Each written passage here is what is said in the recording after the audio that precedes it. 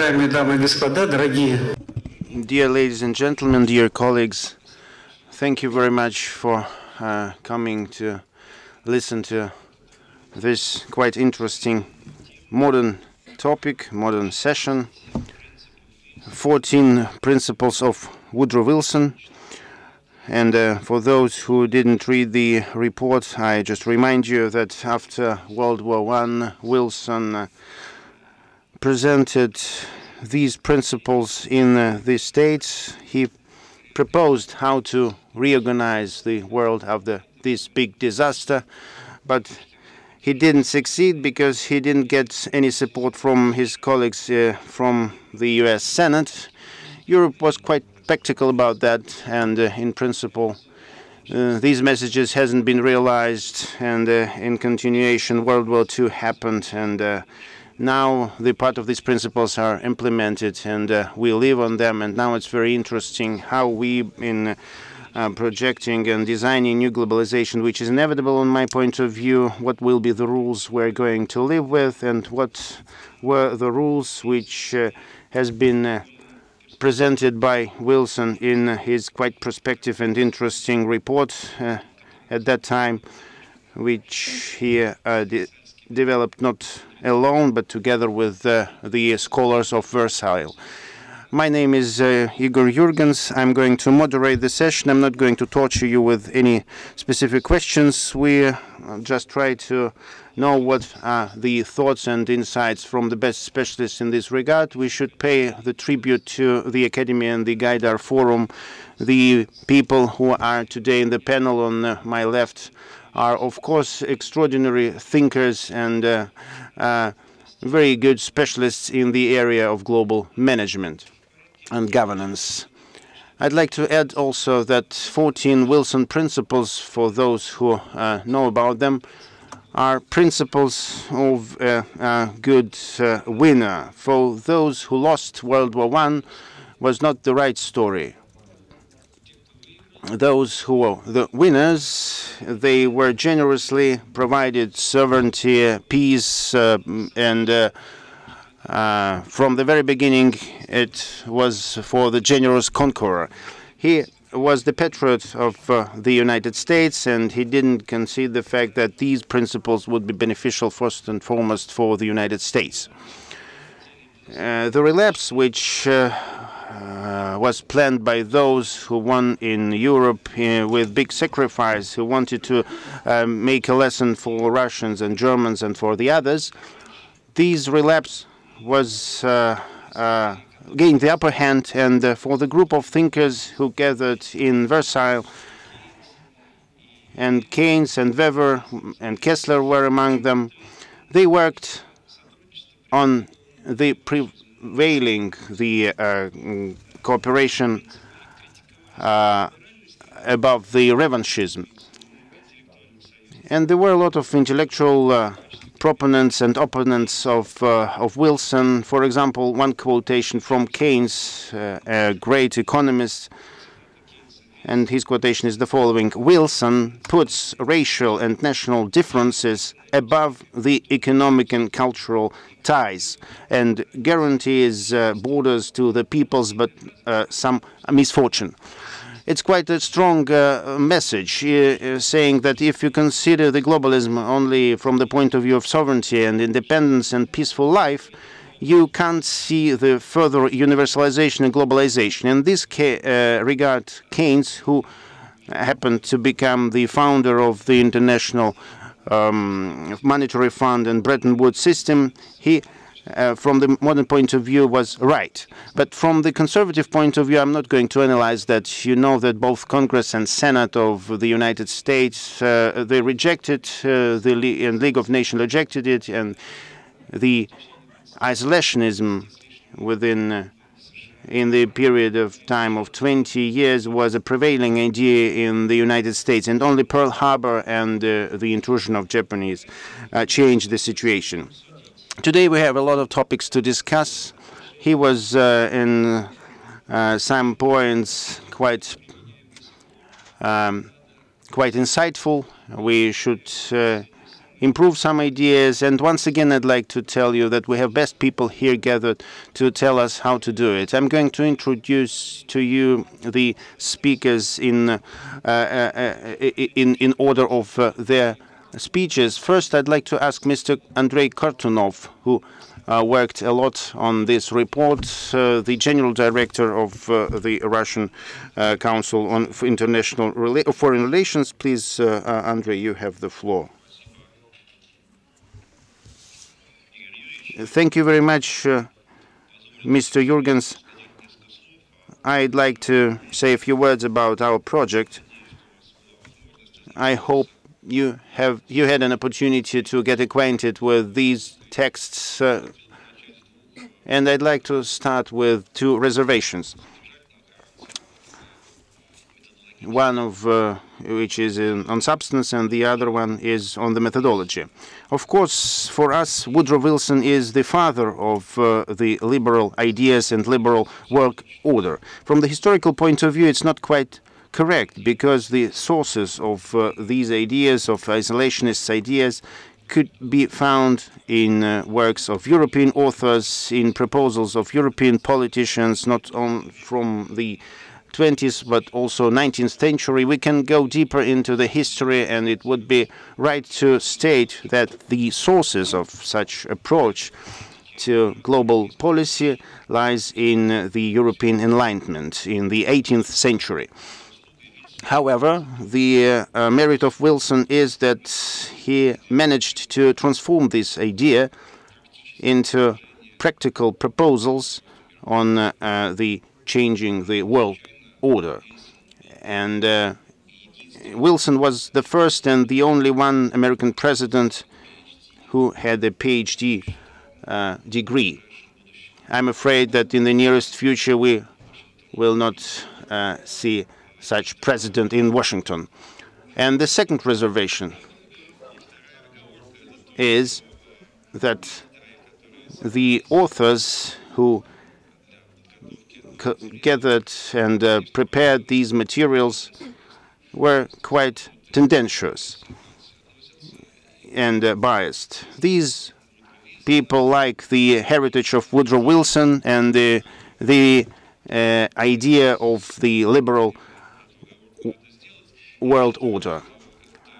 I believe that this is quite justified, because the word liberal in our discourse is now quite emotionally negative connotation.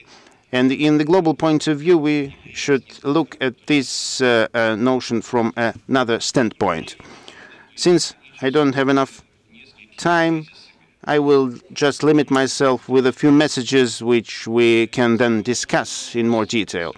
The most important issue concerning 14 points of Wilson and the liberal ideology in the global point of view is the following. How we understand the global world order. There are a lot of definitions, a lot of aspects of this thing.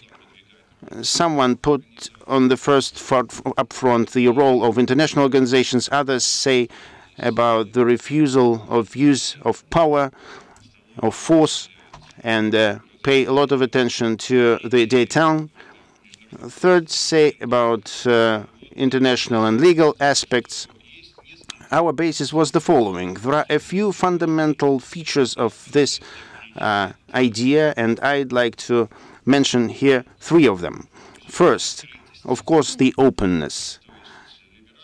Liberal order, as it was seen by Wilson and seen by his supporters, is an open system, a system which opposes to isolationism, protectionism, which is against the breaking up the world into separate blocks, and at the same time which is universal, which is overarching for the whole global policy in all its components in different regions and in different functional dimensions.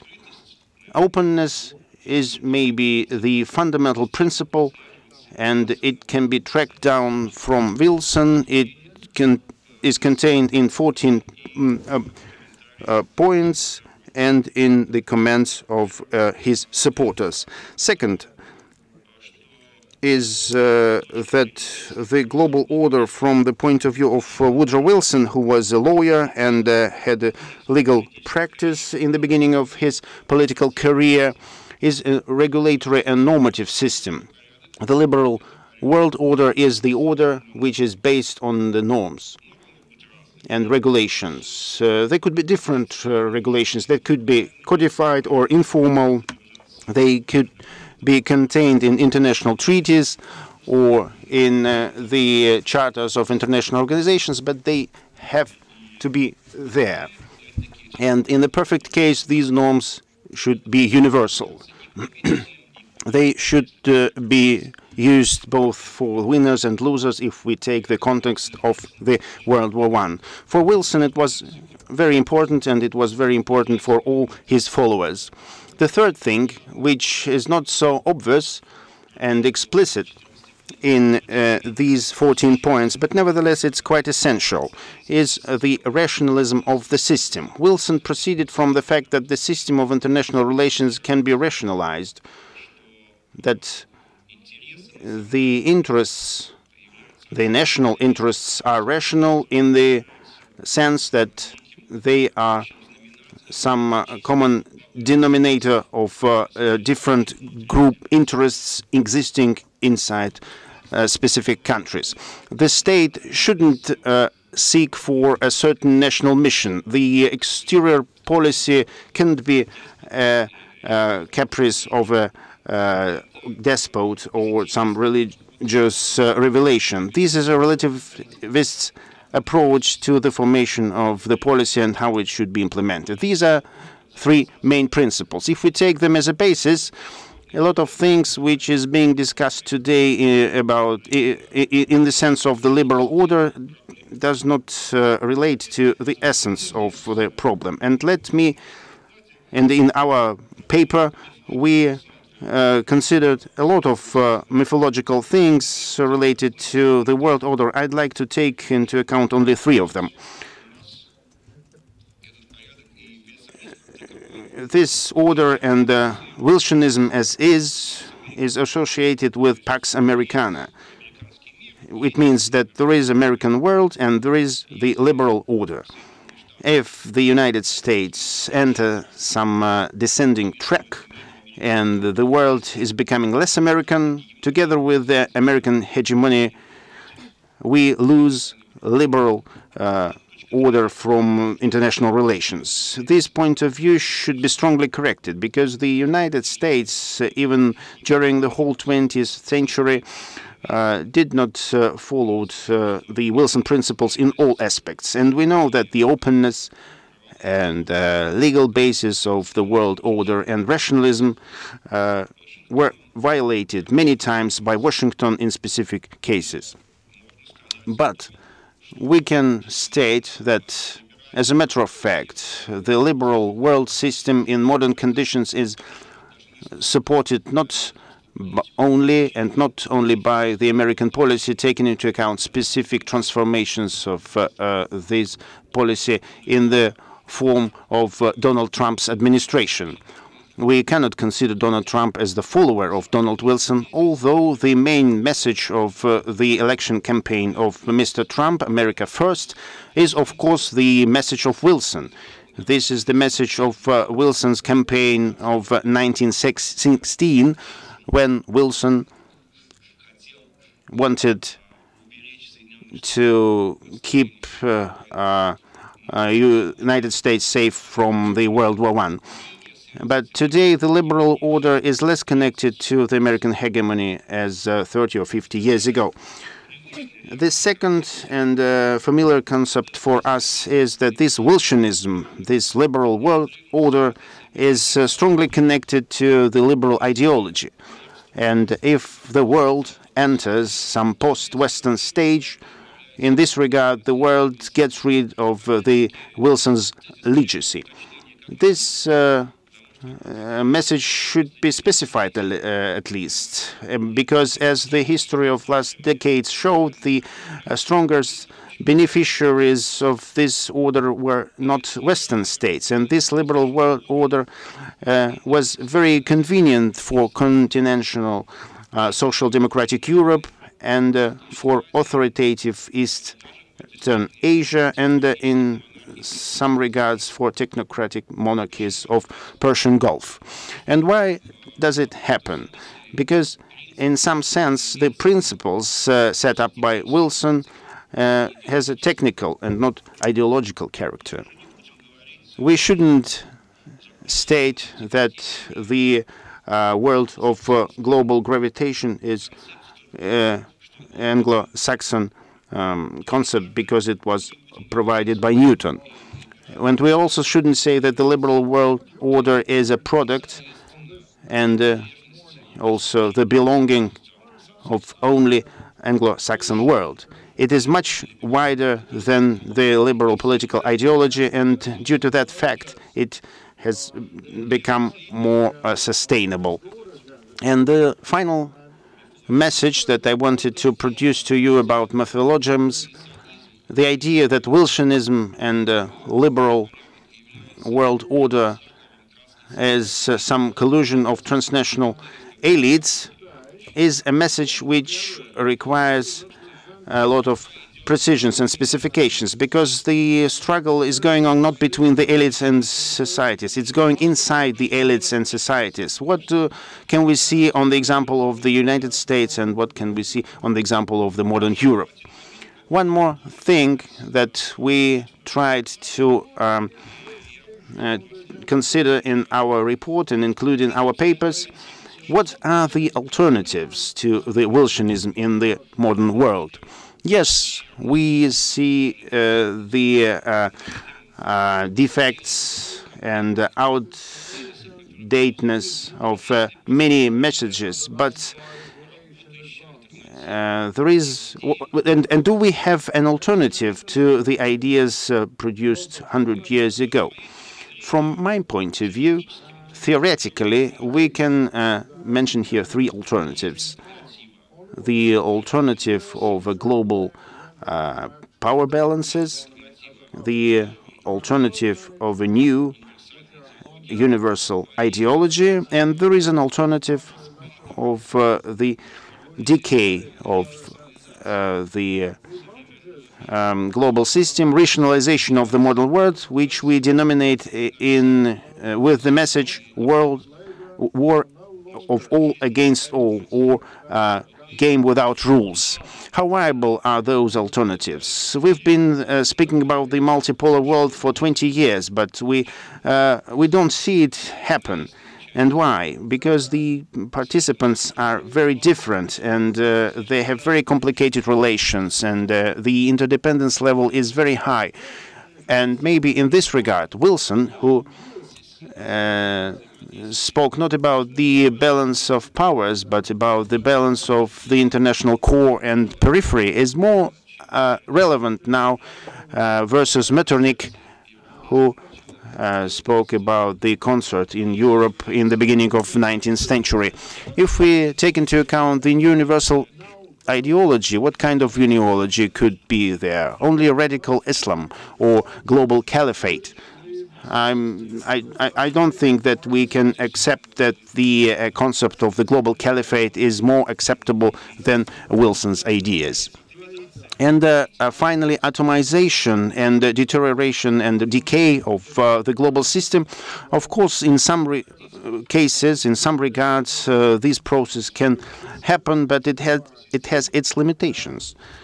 If the organization, the global system implies interaction between the states and countries, if the level of interdependence will only grow, we only come back to the ideas and points which has been produced by Wilson 100 years ago. And the last point, I see that I don't have enough time now. I'd like to say only a few words about the challenges to the Wilson's ideas, how we see them now in the second decade of the 21st century. Of course, now Wilsonism is in the deep defense. Of course, it is now under fierce criticism. Of course, many pillars, many messages of not only Wilson but of 20, 30 years ago have to be verified, seriously verified. Of course, from the beginning, we need to reevaluate the global regulation in the global world, taking into account the fact that today it's very hard to get a legal arrangement of big international agreements. And most probably in future, the bigger role will be played by voluntary agreements without any official arrangement and not supported by international treaties and not ratified by global parliaments. Secondly, it is that something that Wilson could not foresee, nor Roosevelt could foresee that when he was working on the Charter of the UN, the role of non-governmental actors in foreign policy.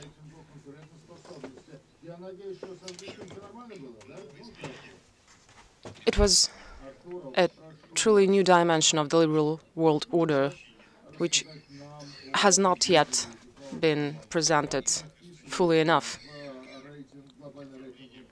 And it was not duly structured in terms of a proposal. And finally, the final point that I wanted to highlight is that if we compare Wilson's picture of the world, and if we take it simplistically and compare it to the present situation, I would say that for Wilson, the world was sort of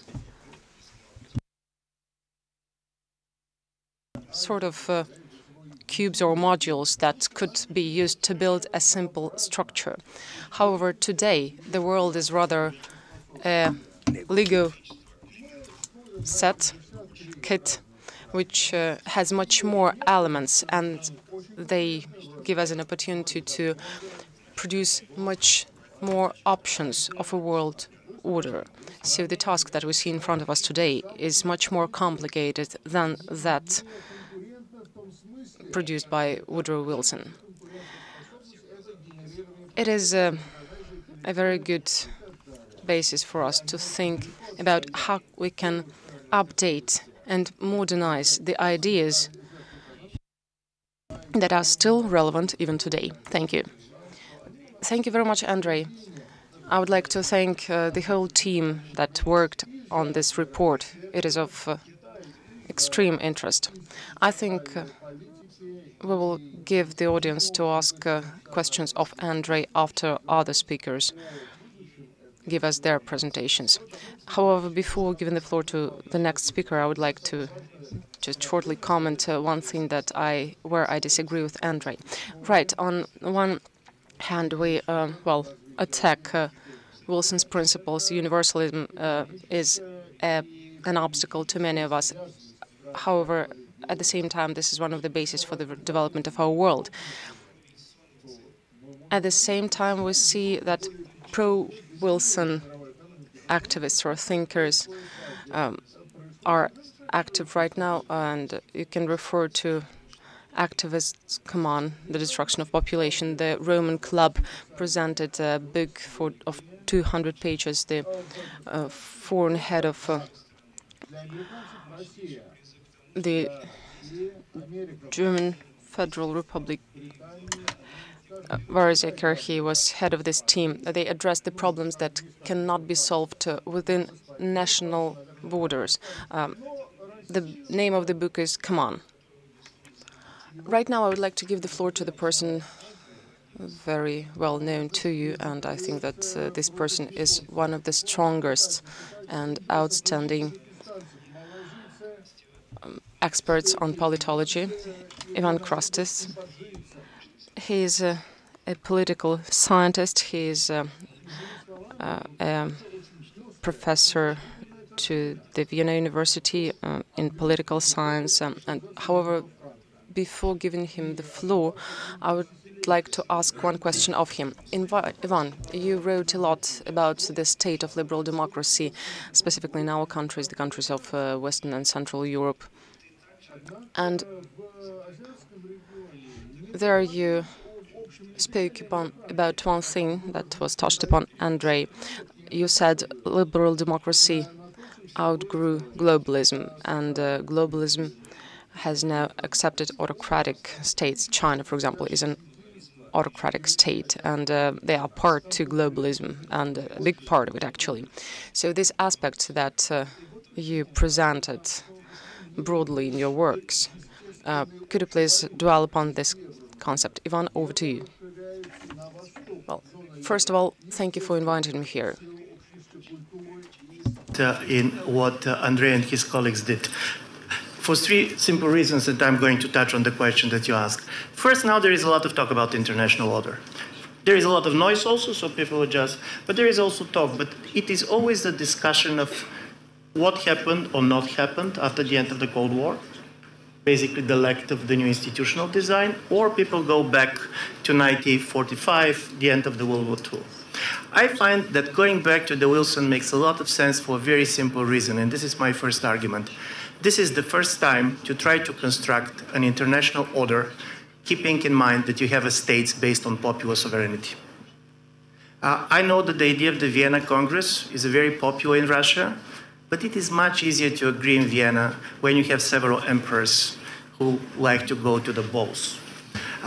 But in a political system where the public opinion starts to play a very strong role and the idea of legitimacy is different, I do believe that Wilson was the first to try to ask the question how you can have an international order, and I agree with Andrei. For him, liberal international order is the rule of state on global level.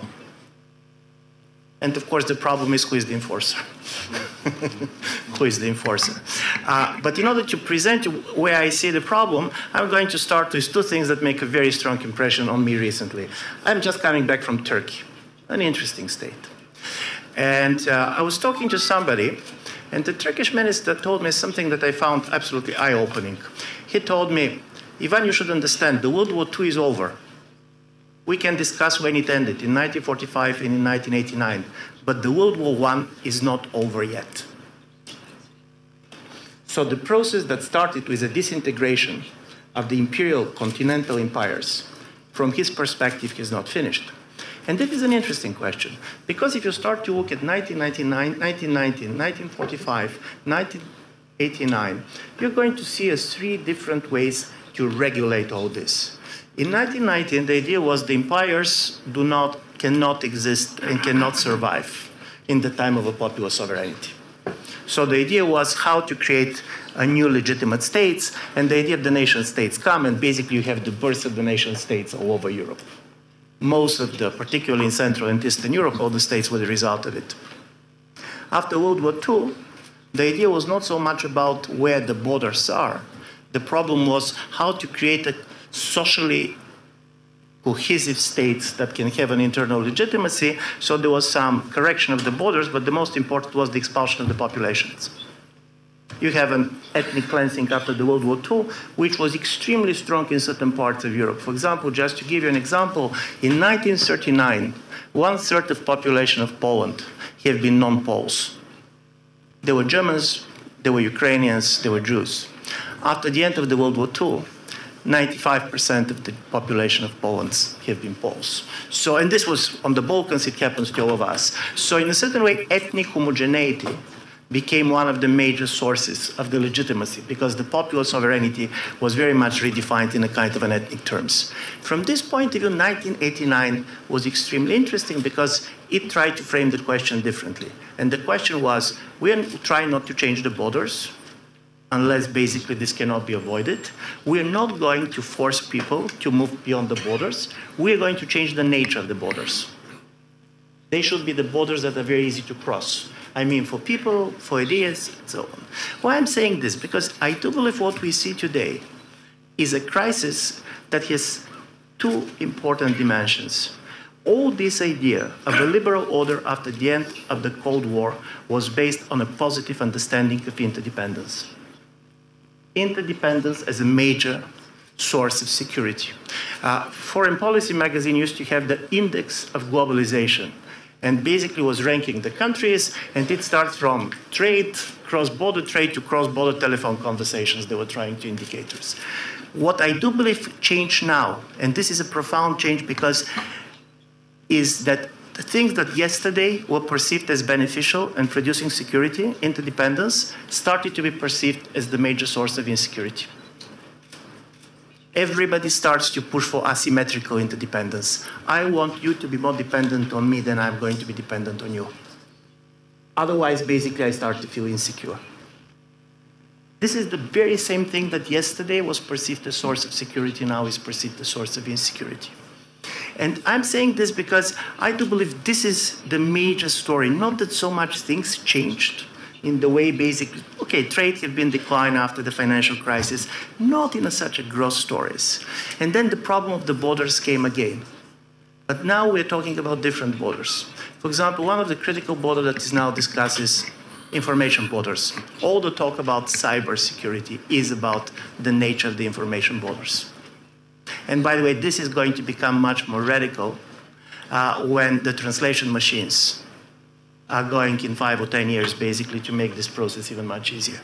I do believe even the fact that you have such a rise of conspiracy theories all over the world on the national level, because you have almost state-sponsored conspiracy theories, is the way to create an information borders in the world in which it's so difficult, basically, to protect the information sovereignty. The second thing that makes a strong impression on me, and this comes to basically why I do believe going back to Wilson and what Andrei and his colleagues did is really very interesting, is the following. Imagine for the moment that Russian Revolution was not going to happen. When Wilson basically was coming with his plan and the idea of liberal order, he didn't know very much what is going to be the nature of the Soviet state. Nobody had an idea. It's not about being good or bad, but it was totally unknown. Why I'm saying this is interesting? Because then it's not going to be the Cold War. It's going to be the decolonization that was going to be the major story. And I'm saying this because I had a very strong kind of intellectual shock. Some 2 or 3 years ago, I was reading the book by an Indian historian who lives in London, Pankaj Mishra, called On the Ruins of the Empire. And he was telling the intellectual trajectories of some of the most important figures, leaders of the national liberation movements of the 20th century, people like Atatürk, but Sun Yat-sen and others. Do you know for them what was the most important war in the 20th century? Russian-Japanese War of 1905. All of them. I mean, all of them claimed that this was the most important war because for the first time, non-European state has been defeating a white empire. So for them, this was the most inspirational moment. And for example, for me, it was just extremely interesting to understand to what extent people like Atatürk was fascinated with Japan. By the way, this was also true for the national liberation movements even in Europe. Pilsudski, fascinated with Japan. Why I'm saying this? Because one of the problem of the, and this is particularly Russian problem and Western problem, of viewing the world is we still can insist that in order to understand the world, our major reference should be the Cold War. But the Cold War is not the major reference from almost anybody else. For them, the Cold War was very much freezing the process of decolonization and the emergence of the states based on popular sovereignty that started with first the disintegration of the continental empires, and then basically the disintegration of the overseas empires of France, Britain, and others.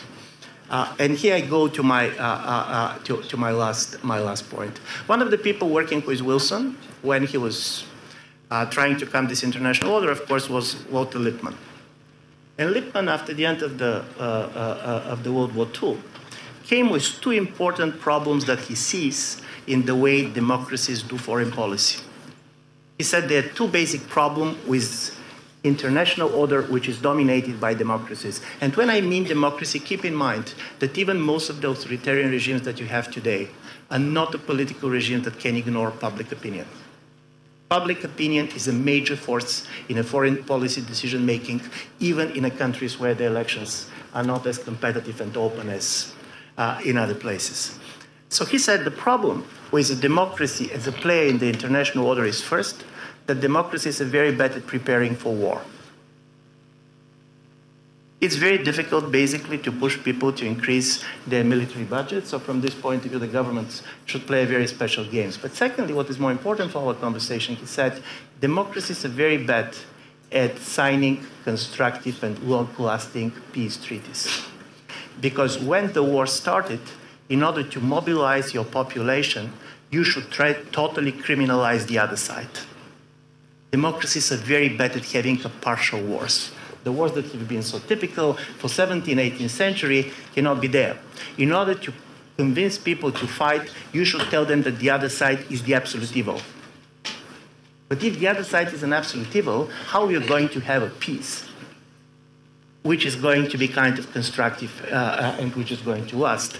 And I do believe this is, for me, this is a very interesting story.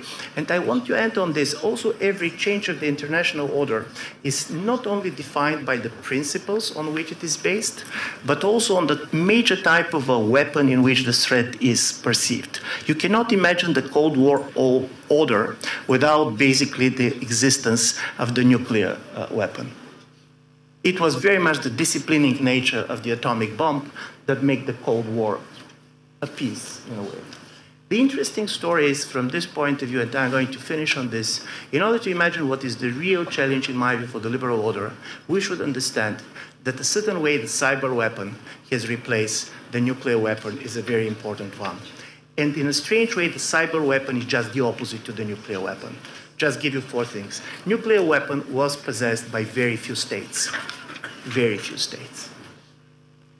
Secondly, you have a nuclear weapon not to use it because it is based on a total destruction. It was then almost impossible to imagine a non-state actor to possess it. And thirdly, there is no deniability. If the atomic bomb is coming to you, everybody knows from where it comes. So you also know what to do. Go now with the cyber. First, this is not destructive, it's disruptive. So from this point of view, this is a weapon that is, you have it in order to use it. And you can use it many times. Secondly, non-state actors easily can have it. Thirdly, you have a high level of deniability. You never really know who did it. You can suspect, probably 95% probability, but you really never know who did it. So from this point of view, the risk of basically responding wrongly is very high. And from this point of view, the level of regulation is a totally different one. And this is why I do believe that having a liberal order in which disruption and not destruction is the major threat is the biggest problem that we see beyond kind of ideology of one or another American, Chinese, or Russian leader. So I'll stop here. Thank you very much, Ivan. You made a bridge to my question, but you didn't answer my question. How liberal democracies and totalitarian authoritarian states will live together? No, but I will leave you. I will leave you to think about it. Right. Just one thing. First of all, the problem is what is not possible now is to have a major state, nevertheless of the nature of its regime, which is totally isolated. And don't forget that to a great extent, the classical autocratic states that we talk about have been very much isolationist states. Now it's very difficult to be done. Secondly, I do believe what is also changing very much the nature of authoritarian states is very much the existence of a big data as a source of information. So from this point of view, if 10 years ago, people were convinced that the new technologies are the natural ally of democracy, even there was a term, liberation technologies, this is very much questioned these days, because some of these new technologies are also becoming very much instruments for any governments that want to have a total social control. So from this point of view, the biggest problem now is that you don't know who is benefiting most from the technological developments. Democracies, and I mean the citizens of democracies, on one level they do, or governments that are interested in a total control.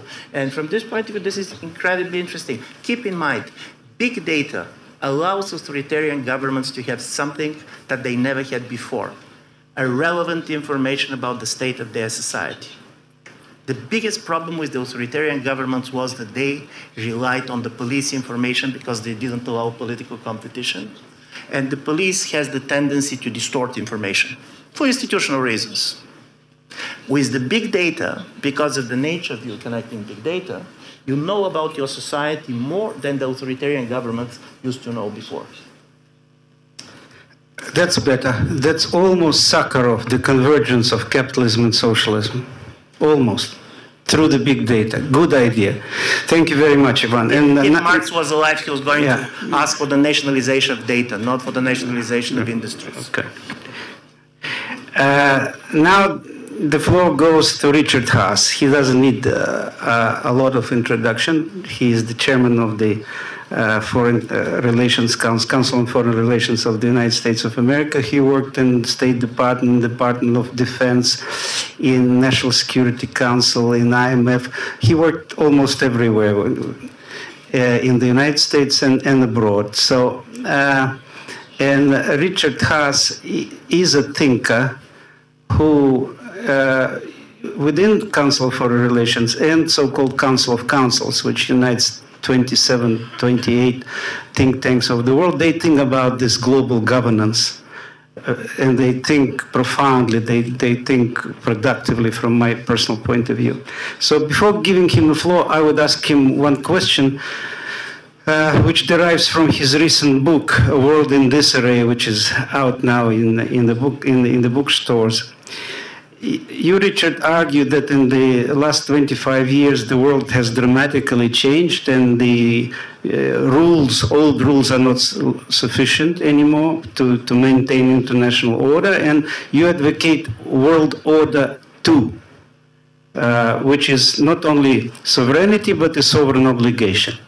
If you could dwell on that, among other things, we would be very helpful. We would be thankful to you.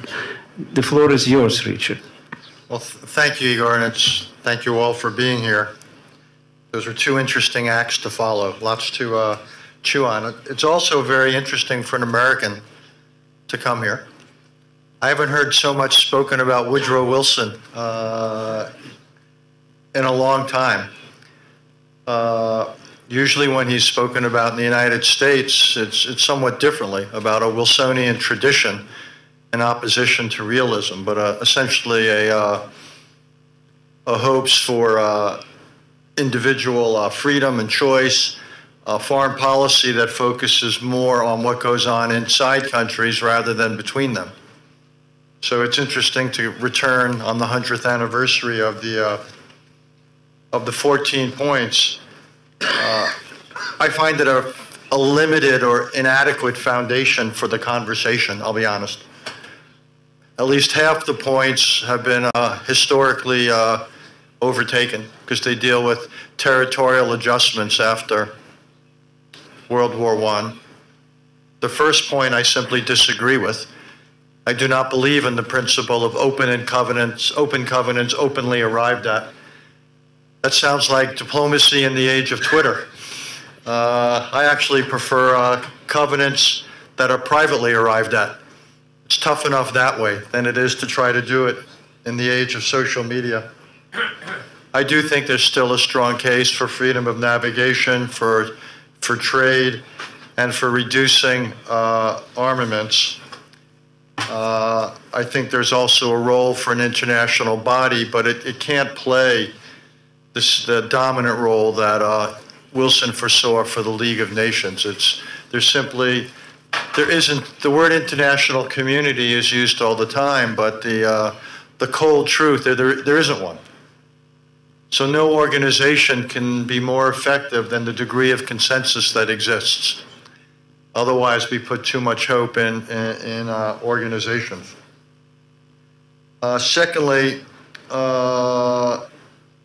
Andrei Kontunov talked about three futures, a global balance of power, some kind of a universalism, and a world of decline or decay. I think we're seeing much more the third. We're seeing it because of the rise of a rise of certain powers, a redistribution of power, the rise of important non-state actors. We're seeing it that many of the arrangements, the institutions that were born right after World War II are no longer adequate. As I said, there's an increasing absence of international community, of consensus. We're seeing uncharacteristic restraint by the United States. The United States was in many ways the pillar of the post-World War II, post-Cold War order, but I would argue beginning with Barack Obama and then accelerated by Donald Trump, we're seeing the United States to some degree pull back from that traditional role. And last of all, we're seeing the rise of globalization. The world of 2018 is very different than the world of 1918. And the degree of globalization has, in many cases, I believe, overwhelmed the ability of governments to manage security. And going back to something Ivan was talking about, certain borders states can close. States can close if they wish, at a price, their borders to trade. They can close their borders to some extent to immigrants or to refugees. It gets harder when it is to close your borders to information, and it gets virtually impossible when it comes, say, to close your borders to greenhouse gases and climate change, or with viruses like Ebola or Zika or influenza. So it's a much more complicated world in many ways, and particularly since we also have a population that's roughly 8 times what Mr. Wilson had to contend with. So let me add a fourth possibility. In addition to a world of simply balance of power, a world of universalism, and a world of decay, and this will give my answer to Igor, I think there needs to be a fourth option. And that essentially is a slightly different operating system for the world. And my argument is that the world now for 400 years has worked on an operating system that I call 1.0. And this is the operating system that grew up in after the wars in Europe in the 17th century. You had the Westphalian Agreement, and then over the decades and centuries to come, the basis of world order became respect for sovereignty. It was a world of nation states, and it was a respect for sovereignty. Wilson was sort of a sideshow in that, because what he was concerned about was the emergence of people who were colonies to become nation states. But he didn't challenge the basic architecture of the world. He simply wanted more people to participate in it. So it wasn't an alternative world order. His was simply opening up the existing world order to more people and more nation states. That was Wilson's particular contribution. I think this idea of World Order 1.0 of respect for sovereignty was good. The problem is that often it wasn't respected. And one of the lessons of history is history isn't simply based on ideas, it's also based on power. And you need the two. You need a set of ideas that are widely accepted, but you also need a balance of power to uphold it and to defend it. And the first half of the 20th century was a violent century where you had an absence of a balance of power, and you had ideas that were not shared. And the second half of this 20th century was far more orderly, because there you did have a balance of power. And I think the question going forward is what will provide the mechanism and the basis for order in this different era, which we're now approximately 25, 30 years into. And my argument, and this is Igor's question, is World Order 2.0 is we need a new operating system. And just to be clear, it doesn't replace the previous operating system based on sovereignty, it adds to it. We still need a world in which sovereignty is respected. If not, we have the problem of Saddam Hussein invading Kuwait, and with all due respect to my hosts, we have the problem of what Russia did in Crimea and continues to do in eastern Ukraine. And a world in which sovereignty is not respected is a world of violence. And this, to me, is a dangerous world. But it is not enough. And my argument is that we now need to think about activities that go on inside countries, inside their territory, inside their borders, that pose risks and threats to others. If we have terrorists, as we saw on 9/11, operating out of Afghanistan, we can't respect Afghanistan's sovereignty and ignore those terrorists.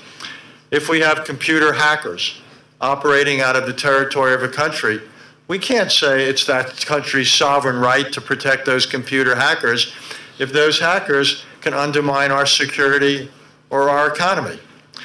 If a country follows terrible health practices and viruses come out, those viruses will infect everyone. We can't ignore that. If countries burn fossil fuels in great amounts, irresponsibly, they will contribute to climate change. Climate change reflects no border. And I could go on and on. So my point is simply, we now have to have an approach to the world that respects sovereignty, but at the same time, we can't simply think of sovereignty as a basket of rights, of protections. Yes, it is a basket of rights and protections, not absolute. We have things like the Genocide Convention. We have the concept of responsibility to protect. But my point is rather a different one, that we have to think now of sovereignty also as obligations. We need governments to accept the fact that they have the obligation to police their own territory so that things do not take place within their own territory that could adversely affect the security and welfare and prosperity of others because of globalization. Why should they do it? Because it's good for them as well. They have a stake that others police what goes on inside their territory so it does not come back across their borders and hurt them. And my argument is that if the 21st century is ultimately going to be a successful century, we need to embrace the original idea of sovereignty, World Order 1.0, but now we need to add to it. We need to come up with efficient, effective mechanisms for dealing with the challenges posed by globalization and the fact that in many cases borders are permeable. They are open, and governments and countries will be overwhelmed if they do not begin to take responsibility or accept the obligation of controlling those things which could come from their territory and hurt others. And this, to me, ought to be a principal dimension of diplomacy for the 21st century. So we need to have, if you will, traditional diplomacy to deal with the familiar problems posed by violations or threats to sovereignty, if you will, World Order 1.0. But again, if we are going to have a successful century, we now need to also come up with a diplomacy that addresses the challenges that I would argue are at the heart of World Order 2.0. Thank you very much, Richard. My question fully answered. I'm absolutely sure that there will be many more questions coming your way when we have Q&A session. And now we logically come to the economic global governance. And we have one of the best speakers to tell us about this, Zia Qureshi, who was chief economist of the World Bank, who was senior vice president of the World Bank. Before that, he worked in the International Monetary Fund. So he worked in all those global organizations created after the Second World War as the first steps to create global economic governance. And my question to you, Zia, among other things, would be, you participated definitely in the creation of G20 one way or another. This is another instrument of economic global governance which was created after the financial crisis and through creation of FSB and other instruments tackled the most acute crisis after the Great Depression in a manner which some of us even didn't notice that there was a world crisis. A lot of talk and a lot of meltdown in financial systems and stuff like that, but you cannot compare what happened in 2007, 2008 to what happened after the Great Depression. The floor is yours, Zia, and we are very attentive to you. Thank you very much. Thank you for the invitation to Gaidar Forum, and my congratulations to Mr. Kortunov and the team on a very thoughtful book. I very much enjoyed reading it and learned a lot from it. So congratulations on that. Given what has been said already, and being an economist, I would try to bring more of an economic perspective to the discussion, and it also relates to the question that you have asked me specifically, and I'll come to that. So I will, in my first set of remarks, make 3 points. First is to bring out the importance of policies at the national level. Often in the debate on globalization, national policies do not get the attention they warrant, but their role is fundamental. So ironically, actually, in this, if there's a crisis of globalization, the main area for action, I mean, there is an agenda at the international level, of course, and I'll come to that as my second point, but the main area of action is in terms of national policy responses. We have seen a backlash develop against globalization, rise of economic nationalism, protectionism, and for the most part, the problem is not globalization per se, even though, as I said, there are issues of international policy reform, and I'll get to that. But in large part, the problem is lack of adequate national policy reform. I mean, this relates to Richard Haas's book, The World in Disarray. Yes, there is a disarray in the world that we see. But in large part, this reflects disarray or dysfunction in national policies, in national policy responses to the challenges that come from globalization. Major reason for this backlash and the biggest policy letdown has been the failure of national policies to address the rise in inequality.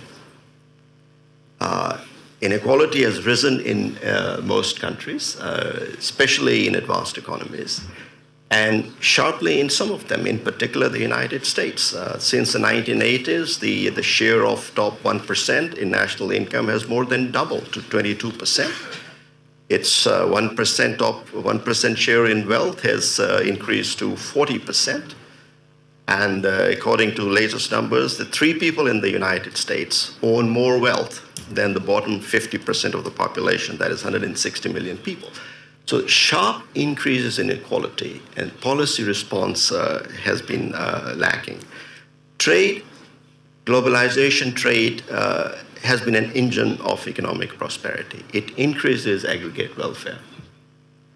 But it can increase inequality, and it has, alongside other factors, contributed to the increase in inequality that we see. It creates winners and losers.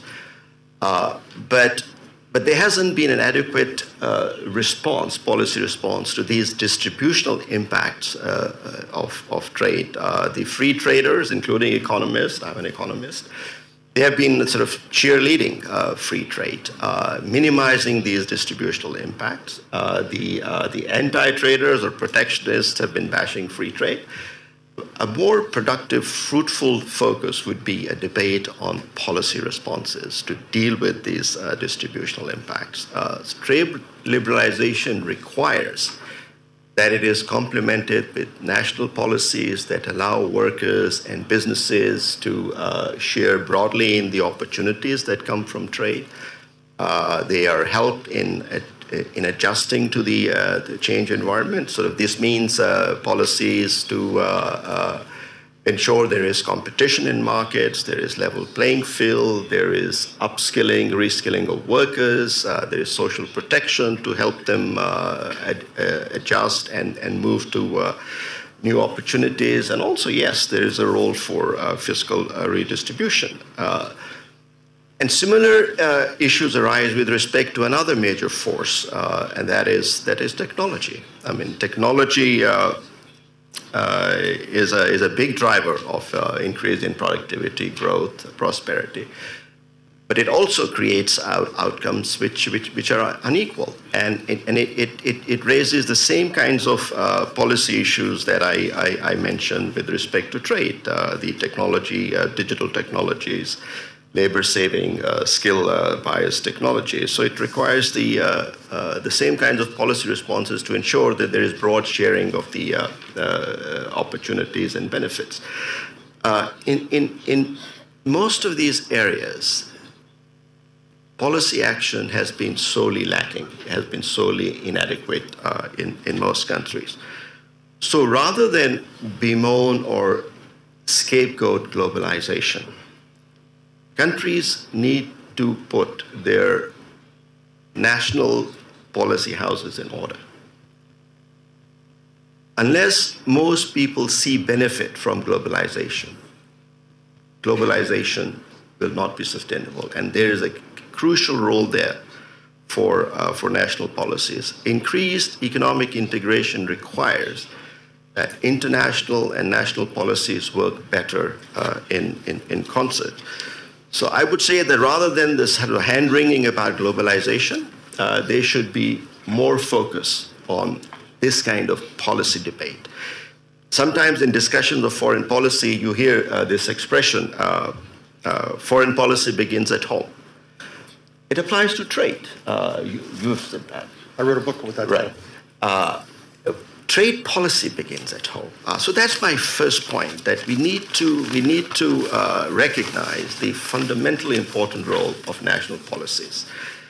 Second, the agenda at the international level. Yes, there is a reform agenda there. There's need for rules that ensure that when countries engage internationally in trade, in investment, in the flow of skills, technologies, that the rules are fair, there's a level playing field, it's an effective rules-based system. And here I'm reminded of the work that John Ruggie, a Harvard professor of international affairs, did some years ago about embedding of global markets. For markets within national economies to work well, you need institutions. I mean, in labor markets, financial markets, product markets, you have regulatory institutions to make them function well. Similarly, at the global level, there is need for institutions to embed global markets in global institutions. And there has been a deficit, globalization deficit. Global institutions have not kept pace with the advances in economic integration, with technological change, with structural transformations in the global economy. And an example of that, increasingly in the world, issues relating to trade, investment, competition, intellectual property rights are intertwined.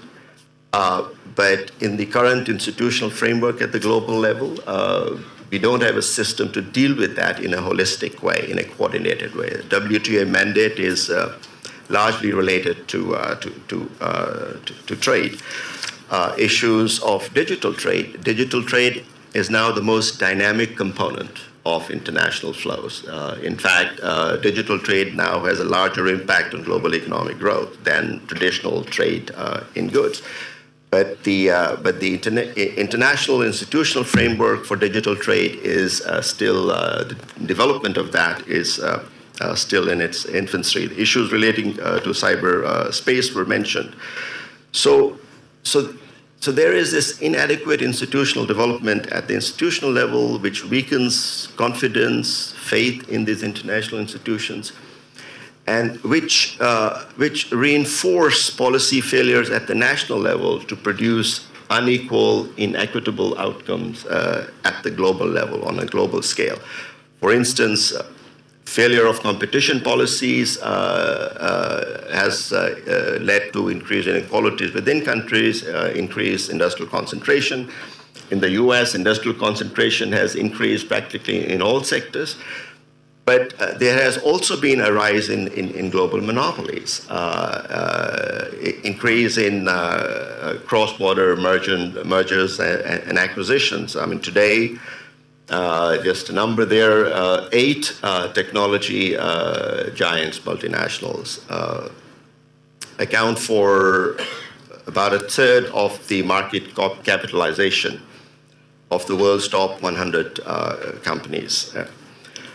And the new technologies create these winner-take-all outcomes, but the policy frameworks to deal with them, they have not kept pace. Similarly, with respect to intellectual property rights, in today's world, knowledge economy, the intangible economy, intellectual property rights are increasingly important.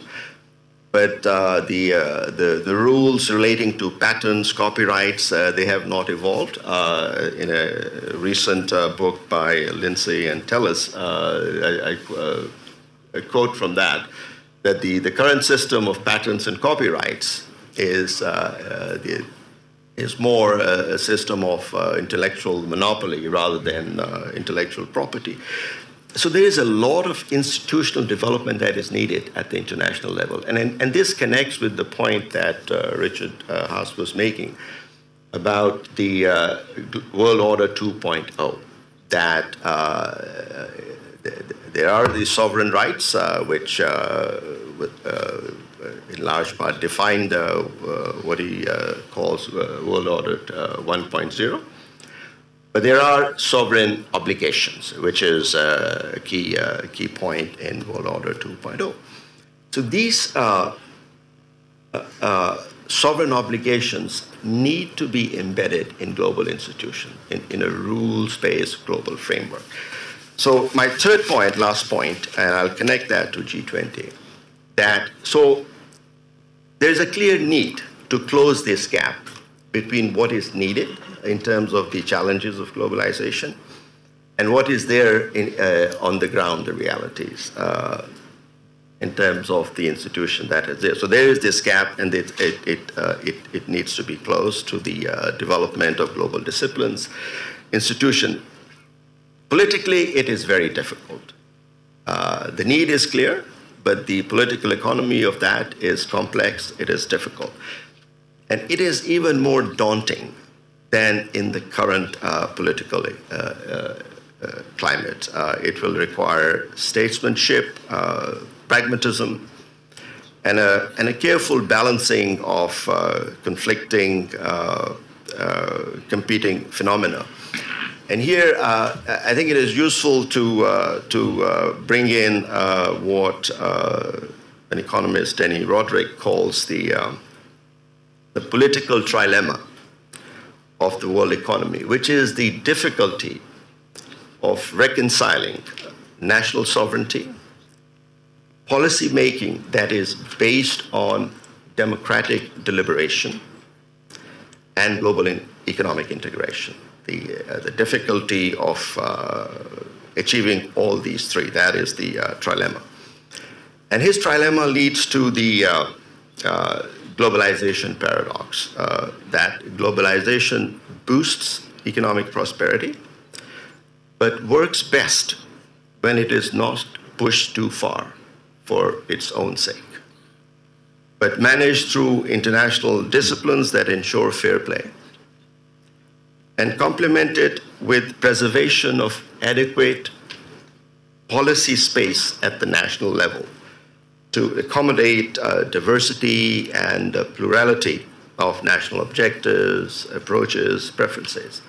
And also, as I said earlier, it is at the national level that you have the main arena for policy action.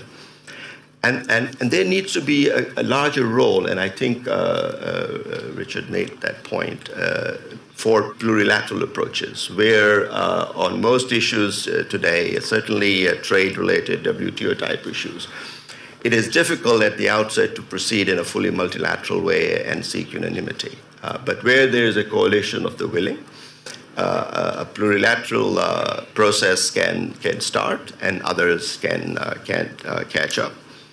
And recently, at the WTO Ministerial in Buenos Aires, for instance, they set up a group of about 50 countries to start a process of discussion on some future disciplines relating to digital trade, e-commerce. So and G20 is also a forum that can play a very important role in this.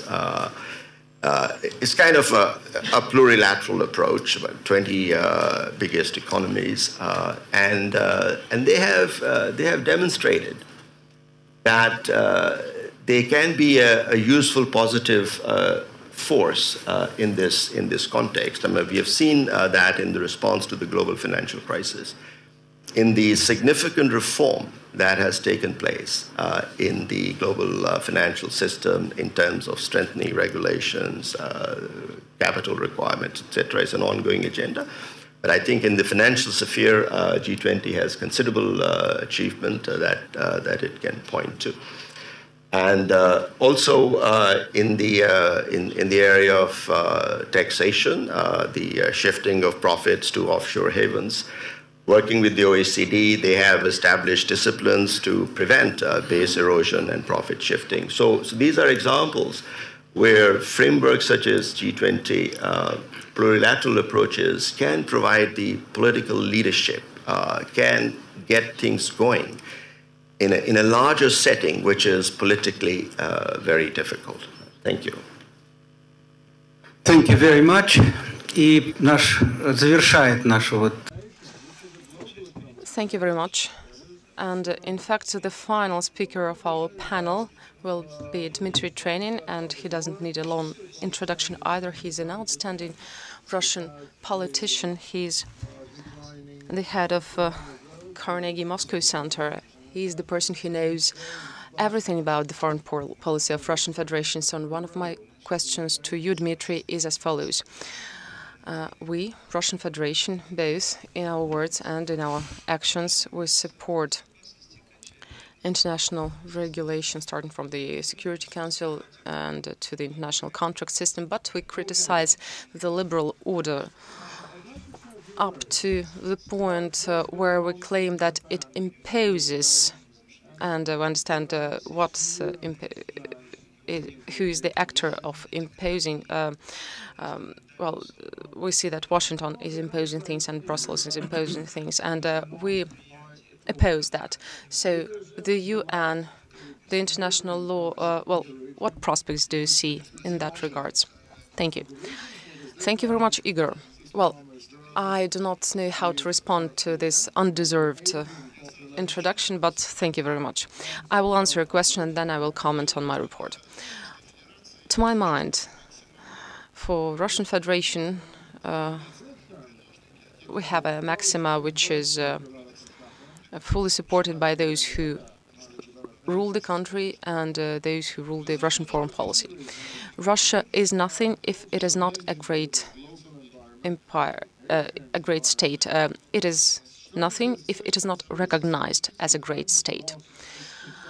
In terms of the Security Council, for Russia, the main value of the UN is in terms of its standing membership in the Council of Security and in the Security Council and the veto right that Russia can use.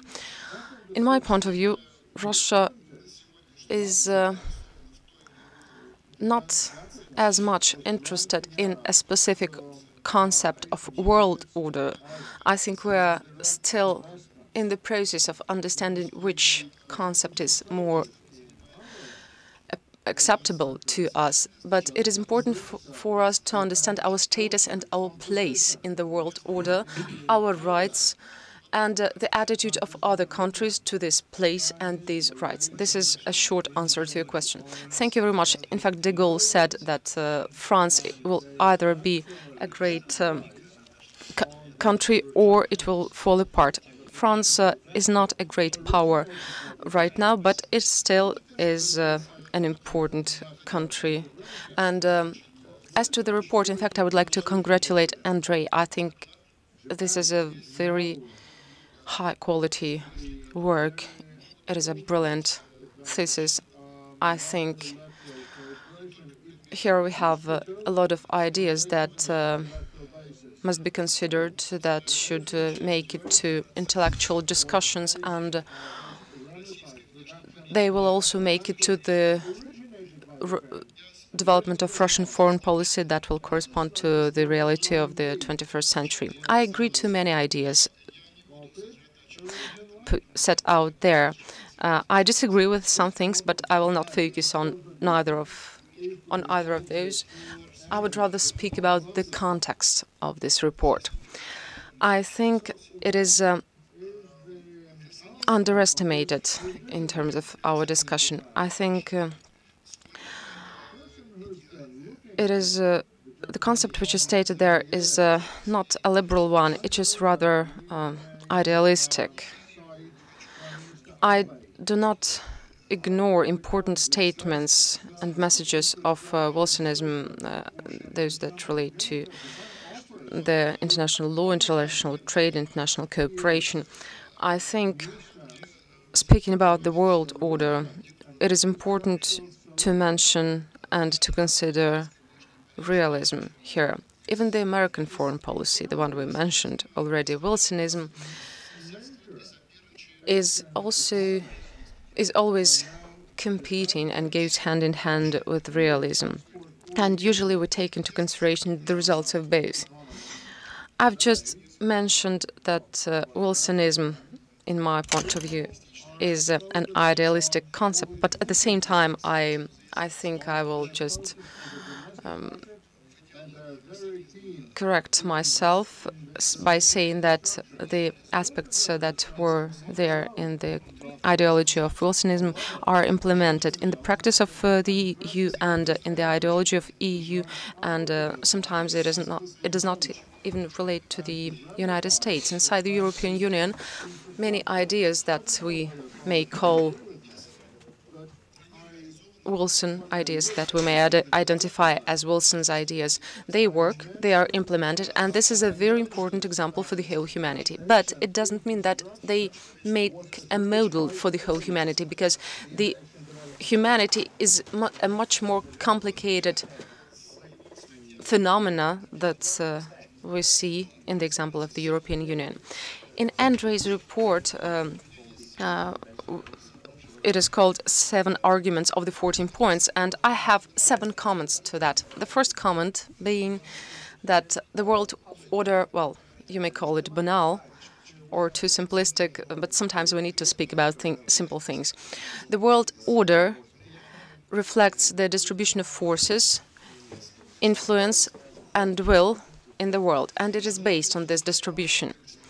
The current world disorder is actually the process of transition from the order model, which is based on the domination of one power, the US, over the last 20 years, to the conceptually more complicated model with one leading player, one candidate for playing the first violin, that being China, several big powers that compete with the US, including Russia.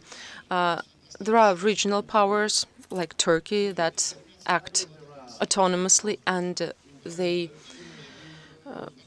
strive for dominance in their regions. And there are states of the third level, and actually, to my mind, this is a revolution in the international strategic relations when we see a country of the third group, like the Korean Democratic Republic. They threaten a country like the US with a nuclear weapon. This is something which hasn't happened before, ever.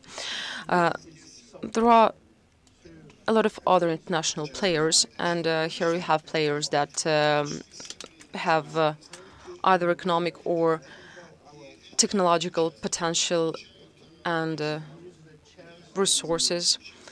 These players get a possibility to take part in the international level, and before these possibilities and these opportunities were only available to big states. This is the reality we live in. Pax Americana is no longer an expression. This is rather a description for the period of a time frame of international relation from the Berlin Wall to the Crimean issue. And It has changed a lot the perception of such countries as China, India, and post-Soviet countries where liberal capitalism is now practiced. The end of Pax Americana is not only the result of the rise of competitors, countries like China, or overstrain on the side of the US. Both these processes are in place. But the main driving force of this change is the development and of the international environment, and this environment's becoming more and more complicated, and this is what changes the world order. My third message is that the world order cannot be invented or created by thinkers or philosophers, not even by thinkers that preside over one country. The world order is the result of competition and struggle, which is rather simple as well. The historical change of the world order before happened as a result of war, and the winner actually, one and single winner, did not exist. The world order changes, but there is no one single winner. As, for example, a group of winners, as it happened after Napoleon Wars and World War II, we don't have it in the history.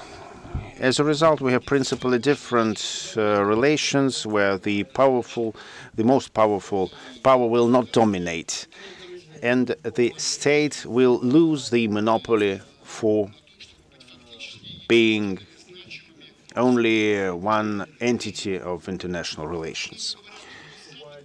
A lot is being said about post-war order, post-Western order, but it can be post-Western but not anti-Western. It means only discontinuation of monopoly, but not going away of the West from the global arena and not leaving them the very important positions which they have. My fourth observation is quite simple too. The global order shouldn't be mixed with the mechanisms and rules and norms. In other words, one thing is world order and the other thing is global governance. We shouldn't mix up these things. It's methodologically wrong, I think, but very often it's being done yet. And it's obvious that mechanisms of organization reflect the power balance, the ideological traditions, and biases of important players who dominate in this organization, but UN doesn't have subjectivity, as a matter of fact. In the same way as international financial institutions, for the most part, are derivatives from other institutions, from influence of different states and the totality of different states. International organizations are either diplomatic forums, diplomatic platforms where global agreement is reached, or proxies of more powerful states. Next observation, different levels of global order, which was mentioned by Andrei, they have different level of succession. The economic order is more successive. As a matter of fact, it reflects the real state of the global economy and is in line with this state. Basically, the whole world lives in the conditions of the global economic order, and contradictions relate very important matters, but not fundamental things. Other thing is geopolitical order. The perfect case would be if we project the economic order on geopolicy. The perfect case would be the empire, the liberal empire. But the liberal global empire does not exist. And the West, headed by the state, expanded after the Cold War, and then they faced the resistance. The fourth wave of democratization faded away. Autocratic regimes were quite resistant and sustainable, and so on and so forth. Now I move to the political and ideological order, which I described a little bit before. The problem of democracy deteriorates or is becoming more sophisticated. It's becoming a problem of management, problem of participation, and many things which have been the virtues of democracy before are becoming its problems and challenges, which was partially mentioned by Ivan when he mentioned the wheel of democracy, and the manipulation of the public opinion. And this is becoming a problem, interpolitical problem, and sometimes international problem. Two last points from my side. What is ahead of us? On my opinion, for the whole perspective, the United States will keep their supremacy in the West. I don't see Europe as an independent strategic player for the nearest future. It is an independent economical player, of course, and a very important geopolitical reality for all of us. But as for the strategic player, I don't think Europe could become. China will not be a successor of the States. And multipolar world, according to the 19th century, will not exist. Vienna Congress and all other world has become very complicated. As a result, I see complicated interaction of multiple different players of different levels. And what is important, in my opinion, that the global world 2.0, which was mentioned by Mr. Haas, does not replace the work order 1.2, but is supplementing it. We are going to live both in the world order 1.0 and in some regions, and also in the world order 2.0. And as a result, we get quite complicated system of international relations. And the last point, Wilsonism is still valid. It is valid as a part of intellectual heritage and some kind of inspiration for the future world order, but the perspectives of the world order will depend not on the intellectual forces and efforts, and I would like to emphasize not Western players. I expect badly, I don't know whether my expectation will come true, I expect that our Chinese friends offer some detailed elaboration on the ideas and slogans that has been proposed by Xi Jinping about the global destiny of the humanity and many other things. But anyway, not Western intellectuals, but also Indian and Arabic intellectuals and Russian intellectuals should take part in this. The asymmetric competition between different groups, between states, and what is really important inside the states.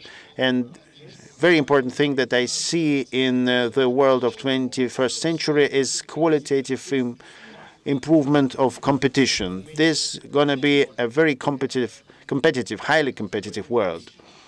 The management will be complicated. The order will be very complicated. But this is the task which is in front of us, we shouldn't ignore.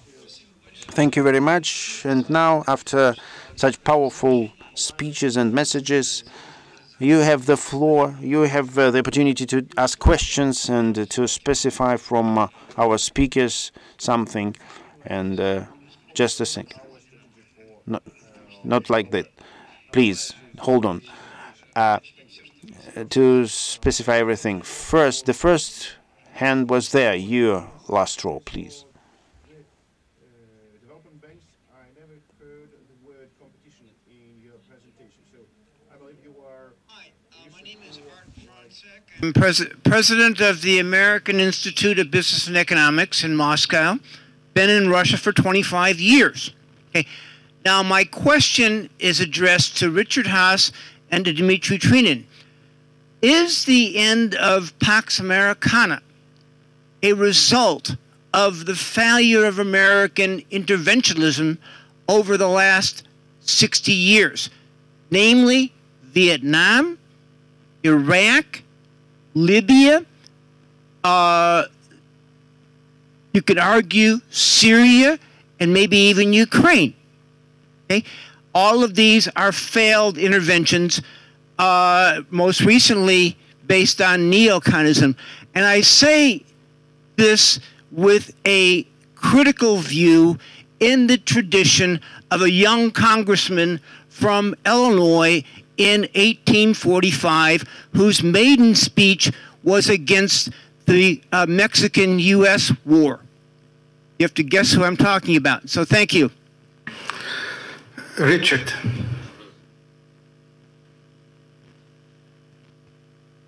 To a large extent, I would disagree. I think I'll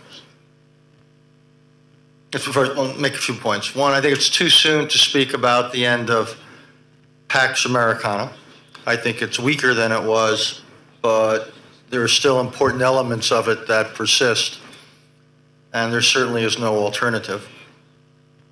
Second of all, American intervention in some cases like Vietnam, the decision to go north of the 38th parallel in Korea, the Iraq War of 2003, I would argue were counterproductive. And they drained some resources and they raised questions amidst the American body politic about the values of internationalism. But large elements of American foreign policy and commitment to the world survived all of those. So I don't see those as having quote unquote ended Pax Americana. I'm actually more concerned by what the United States has chosen not to do than I am about what the United States is doing. I'm concerned about some of the restraint of the previous president. I'm even more concerned about the current president's lack of commitment to important elements of what have created what you described as Pax Americana, whether it's the global trading system that Mr. Kresge knows so much about, our alliance structure, our support of multilateral institutions and arrangements. But I also think it's important to take a step back and look at other things, and I think which have nothing necessarily to do with the United States, but it's the rise of a whole new host of phenomena associated with globalization. It's the rise of all sorts of new actors with new capabilities. The distribution of capacity is a fundamental characterization of this world. There's more capacity and more hands than in any other time in history. It's the inability of existing institutions to keep pace with these changes. So all I'm saying is I think there's any number of structural reasons that explain the fact that the world is, as I would say, in greater disarray. And I think the American underreach is actually a far greater problem for the world and for, I'd say, for the United States than American overreach has been. Dmitry. Well, I hope my answer will not sound as support for U.S. interventionism. But I see, whereas Richard placed the emphasis on Americana, I would place the emphasis on Pax, which is peace. I think that U.S. dominance in the world, which is still there, to a smaller degree than it used to be, but it's still there and will be there for a long time, is no longer uncontested. This country is de facto at war with the United States today in political, economic, information, and cyber spheres. We've broken through all the barriers toward conflict with the United States of America, except for one. We're in a very dangerous spot right now, we and the United States, and I would say the entire world. Now, Pax Americana, worth the name, will continue for, in my view, indefinite period of time within what I would call, Richard once called it the American Empire, I would call it the Anglo world and Europe. Within that large chunk of the world, Pax Americana is alive and well and will continue to exist. But globally, no, that's the end of it. Marek Dąbrowski, I have two questions. First one is to Ivan. about the role of media in undermining the global economic and political order.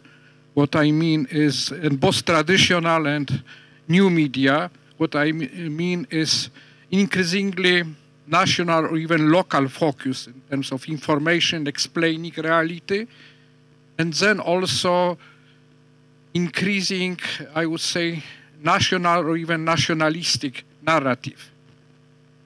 I think that doesn't need further explanation. My second question is to Zia. You mentioned about the problem, inequality problem, especially in US. I don't want to question that inequality has a big importance for every national politics. But at the same time, globalization trade contributed to decreasing global inequality between citizens of the world. This, I mean research of Branko Milanovic, of Zsolt Darvas, or many, many other people. So perhaps we have certain trade-off that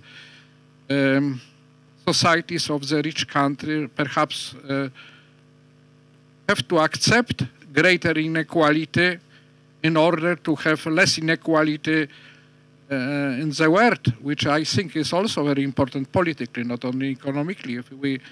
If we have ideally very equal American society or very equal European society, but then we have enormous income gap with the rest of the world, then I don't think that such world will be acceptable and safe.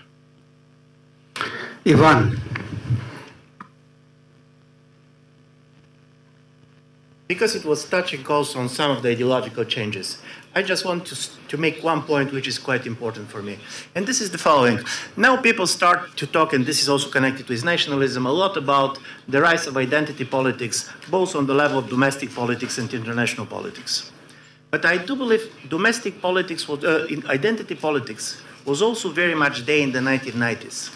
What changed was that identity politics was the politics of the minorities. In a certain way, this was their right. And the key word was recognition. What was typical for the liberal order, as we know in the post-Cold War period, was that power was not something to be spoken about. This is like with the sex in Victorian Britain. You can practice it, but speaking about it is not a bon ton. So from this point of view, recognition, this is basically that we know that there were power asymmetries. For example, being a Bulgarian, I know that my country is slightly less influenced than both Russia and the United States. But in the international discourse, I should behave as if I don't notice this. What has changed, and this has changed on several places. It changed in Russia, it changed in China, it changed in the United States. The word and the idea of recognition was replaced by the idea of respect. Do you see that basically these days, the big powers believe that they're not respected? Mr. Trump believes that the German budget surplus is disrespect for the United States. Russia believes that it is not respected. China believes this is not respected. What does it mean? We means that now people want to recognize the power asymmetry in their relations. This is like in the Russian prisons. Вы знаете, что значит быть уважаемый человек. You know to be a respected man in the Russian prisons. I know that you are stronger than me. And I do believe from this point of view, for the first time, this is why you have this kind of emergence between a kind of realist understanding of the world, which power is very much clear, and you speak about it.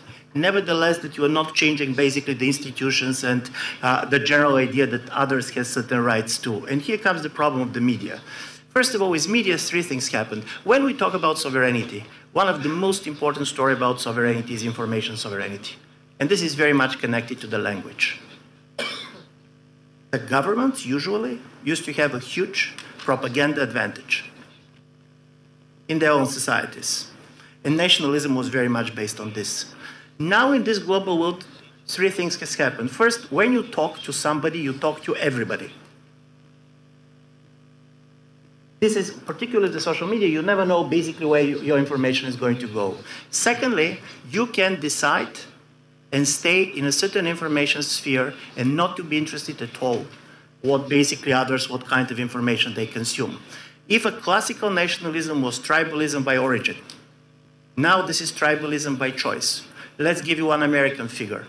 At this moment, the number of the Republicans in the United States, and this is true also for the Democrats, who are not going to tolerate their son or daughter to marry a Democrat if you're a Republican, and a Democrat marrying a Republican, is the same as between the Catholics and Protestants at the end of the 19th century.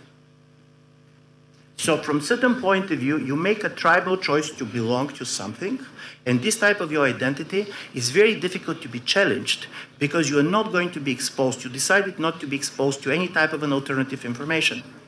And I do believe as a result of it, the fact that you start to have a very strong sub-national identities because of the nature of the global media, because of the social media and others, the governments responded with a very strong nationalistic propaganda effort on a state level.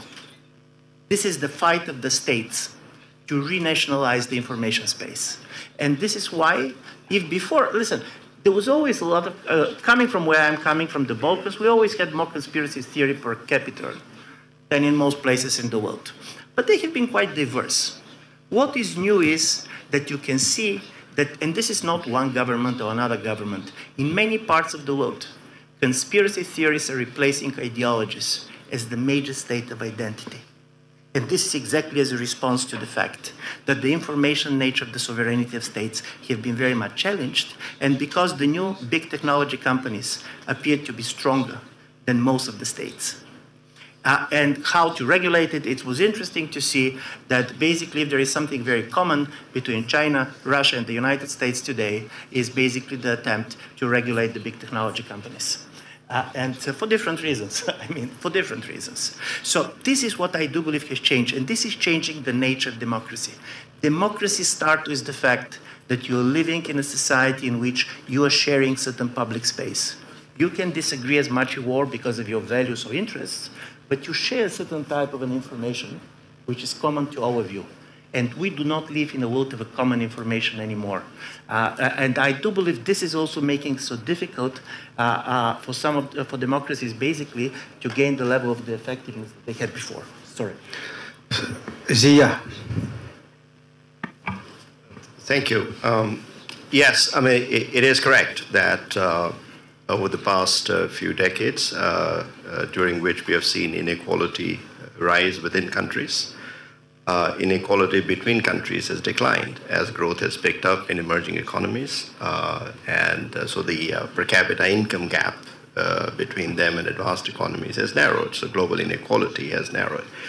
But inequality within countries has increased, and not only in advanced economies, it has increased in most emerging economies as well. It has increased in Russia, it has increased in China, it has increased in India. Right.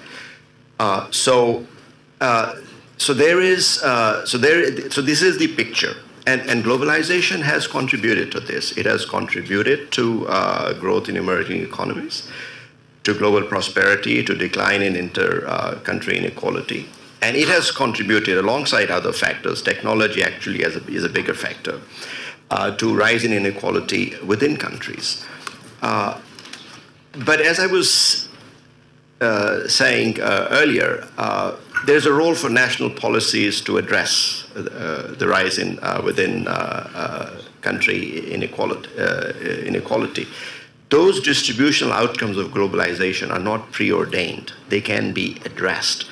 So it's a false narrative to think of the interests of global poor as being in conflict with the interest of lower and middle classes in advanced economies. Through right policies, they can be reconciled. In fact, that reminds me of another paper by Danny Roderick, which has the title, Is Global Equality the enemy of national equality?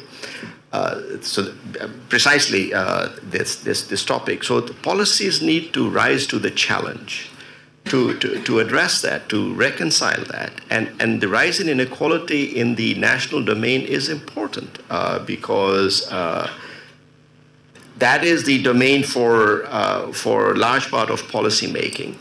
And that, in large part, is the domain for democratic expression. But I think my bottom line message on this is positive, that there is scope for policies to reconcile the two equality dynamics that we see.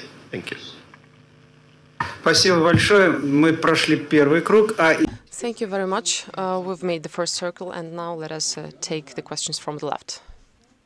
There is no global agenda for the digital economy or e-commerce regulation.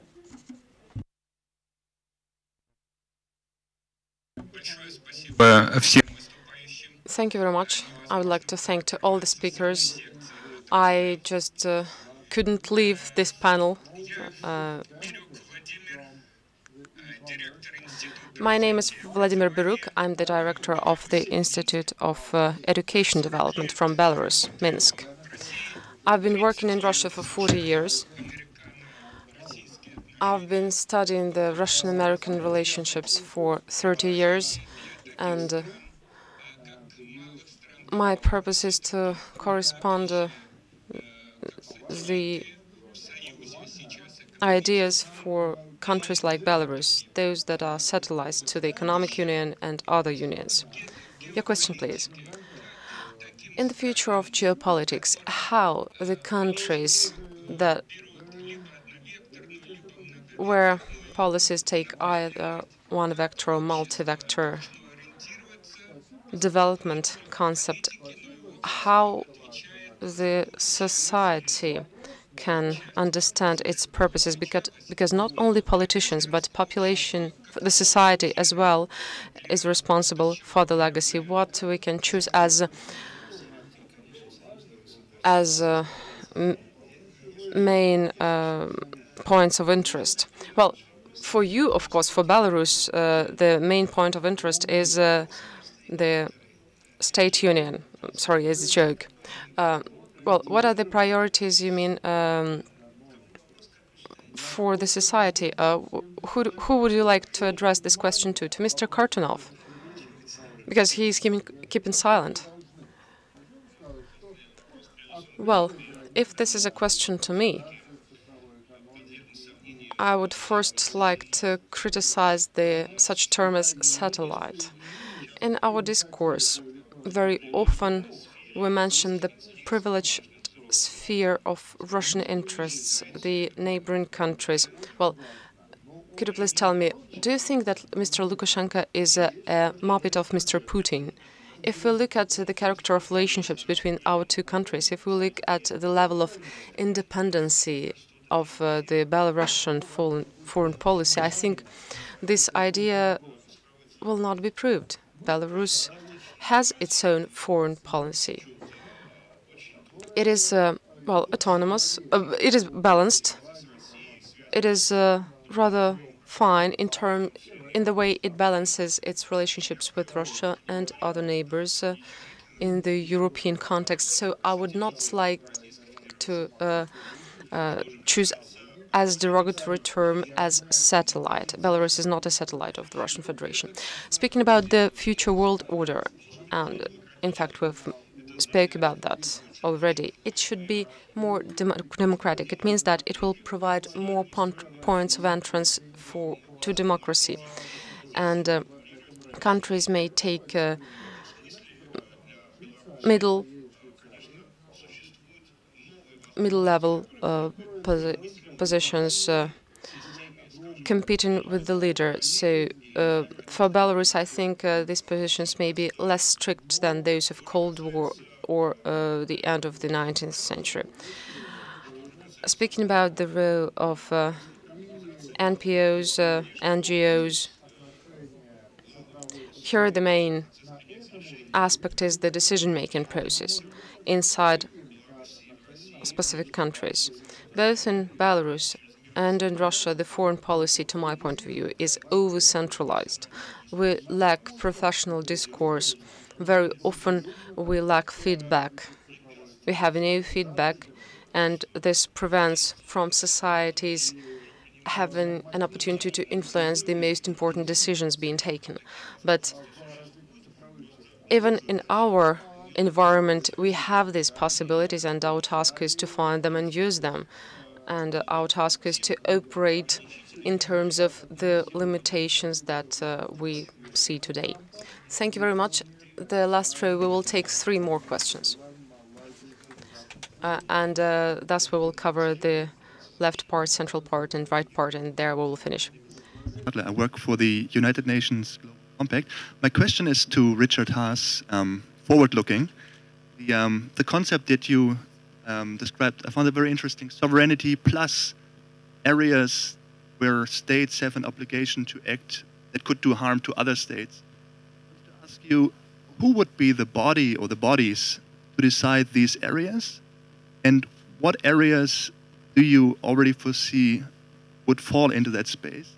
I would say you would say, buy my book. I can promise you I just bought it. So, but maybe you can explain it a little bit further.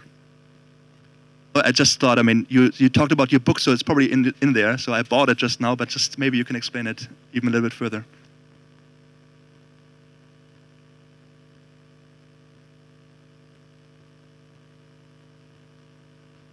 No. We answer one by one because. Okay, thank you for the question. Thank you also for buying the book. Look, this can't be imposed. My view is that the ideas that ought to shape or inform what I call World Order 2.0 need to grow out of consultations. And some of these consultations have been taking place for some time.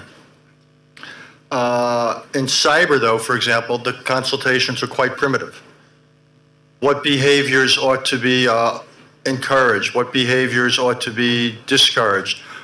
What ought to be the penalties if and when certain types of behaviors take place all the same? What sort of regulatory body needs to be constructed? In global health, we have what's called the international health regulations. The problem is that many countries are not living up to them. What then should be done? Are there sanctions that ought to be introduced? In climate change, we have the Paris Agreement. This is an area of sovereign obligation. Now, what's so interesting about the Paris Agreement is every country sets its own obligations. That's the character of the agreement.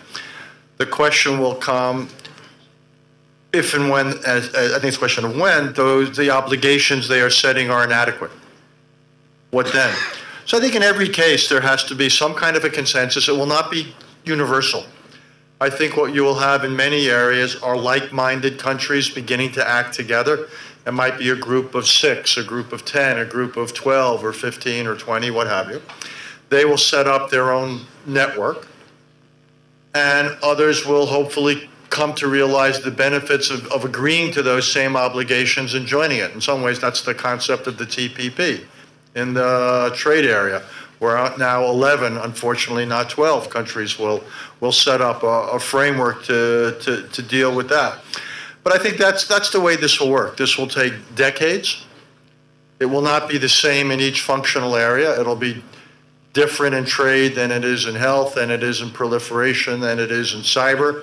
You may have different countries, and also not just countries. You can't have a conversation about health without the Gates Foundation and without the big pharmaceutical companies. So it's going to be very uneven. And we're going to have to tackle issues about what to do when countries don't meet what we believe are their obligations. We've already seen it to some extent. After Afghanistan did not meet the obligation to make sure its territory wasn't used for terrorism, the United States used military force, and most of the world supported it. That was not, I think we're going to have an interesting test case with North Korea. What happens if North Korea does not meet obligations about non-proliferation, even though I understand it's not a party to the non-proliferation treaty? What then? So we have test cases all the time, but it will not be a single negotiation. We're not going to, this is not the Congress of Vienna. There will not be one negotiation. There will not be one universal compact. What we're going to see is in each functional area, a separate set of conversations or consultations. The result may be formal, informal, somewhere in between. You'll have different memberships in each area. But I think over time, this will be the direction of international relations. Спасибо, Игорь Юрьевич. Сергей Цыпляев. Thank you very much, Igor Yuryevich. Sergei Tsiplev, the Northwestern Division of RANIPA.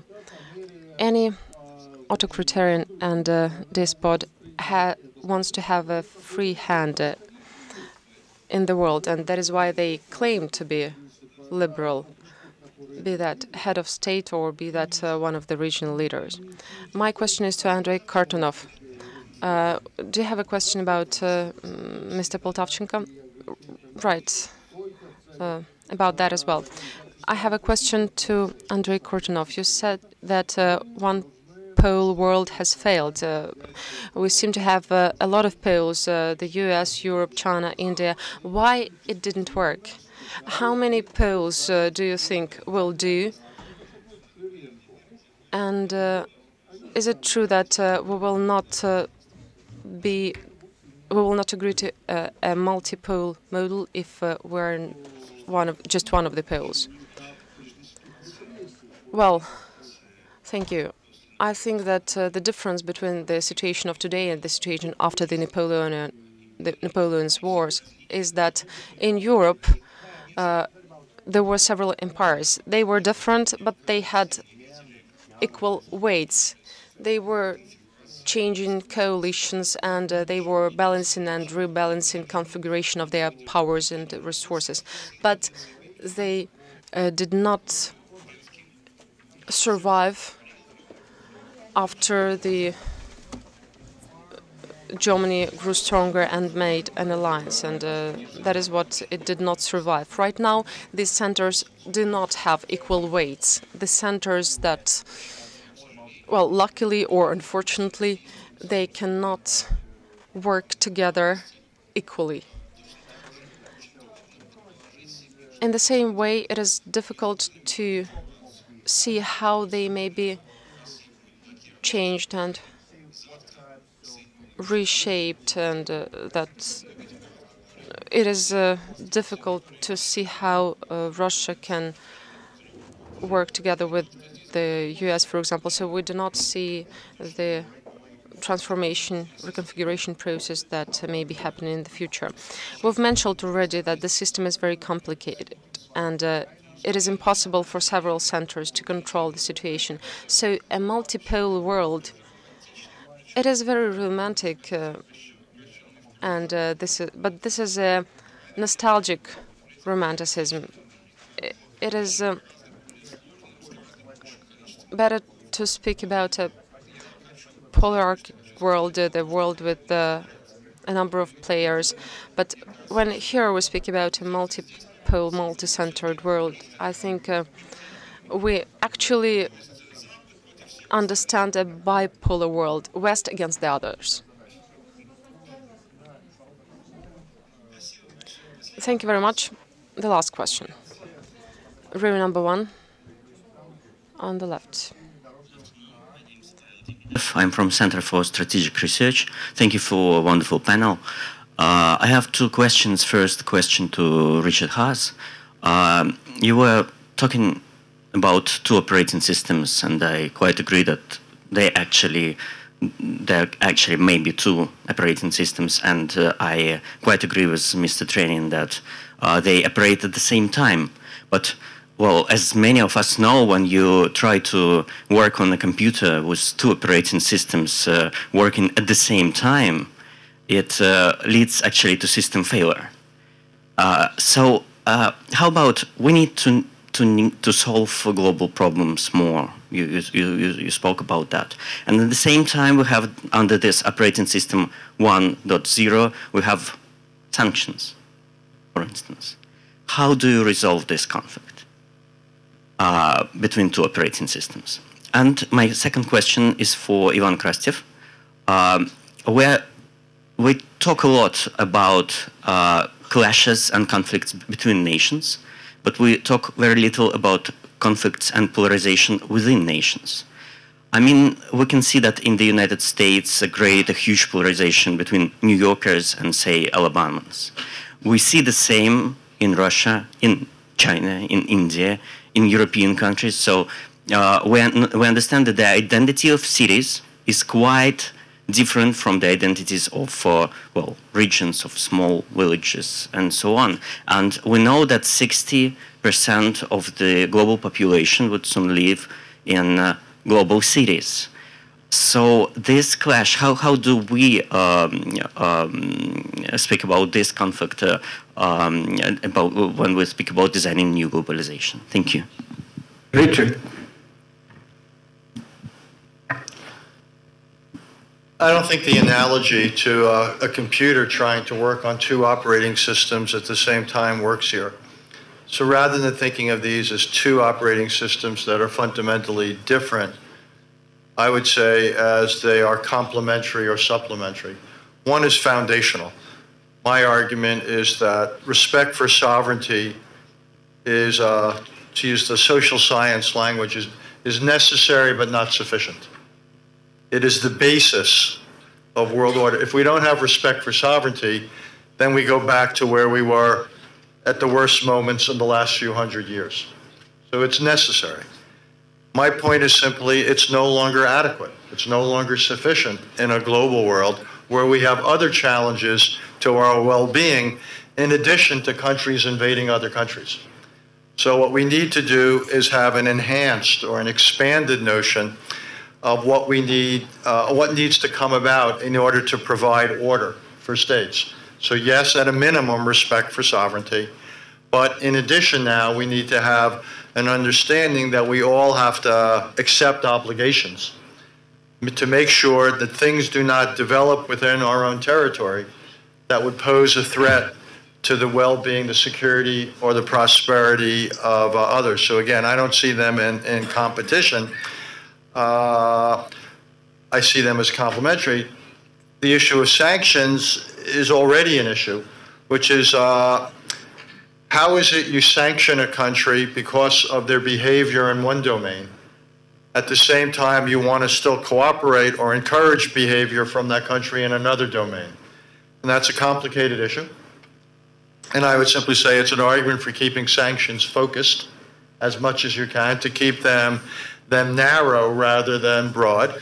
And it's also an argument for not becoming overly reliant on sanctions as the foreign policy tool of choice. And I think too often we decide that we don't want to sit on our hands and do nothing. We don't want to go to war, so sanctions become the middle choice. They become option 3. And as a result, they get used a great deal, sometimes effectively, but in many cases, they have consequences or side effects that may not be desirable. So I just think we need to show great discipline with them. And it's a real challenge, I would argue, for U.S.-Russian relations.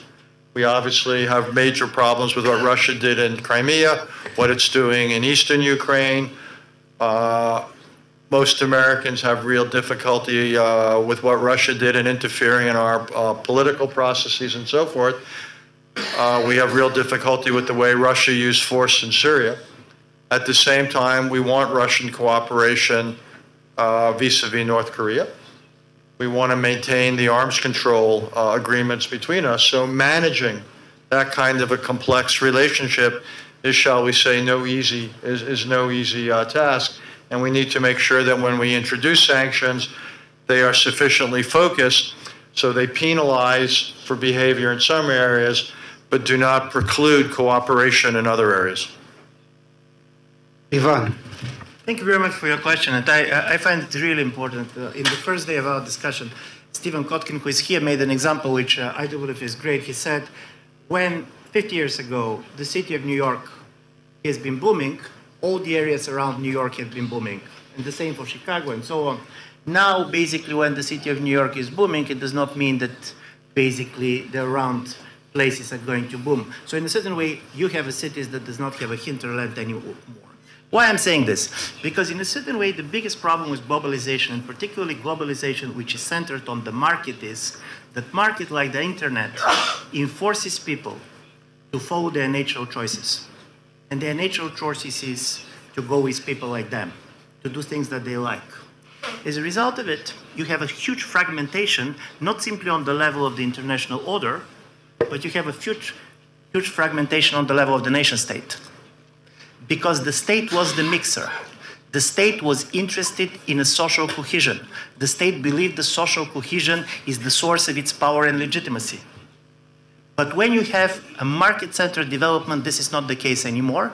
And politically, if you basically see the electoral map of the United States after these elections, and if you ask some Carl Schmitt to tell you what this is about, he's going to see is that America basically is divided between sea powers and land powers.